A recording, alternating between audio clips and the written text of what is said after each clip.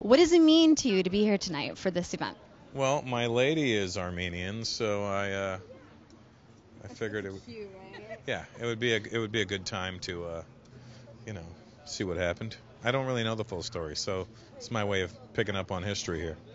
So that's exciting. Are you happy that he's interested and wanting to come and see 1915?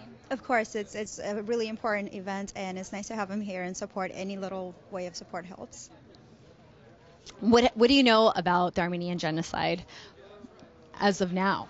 Well, I just know that the Turks perpetrated this, so I want to go and see the details on it. And so, what do you hope to walk away from after watching this movie? How do you hope to walk away from this?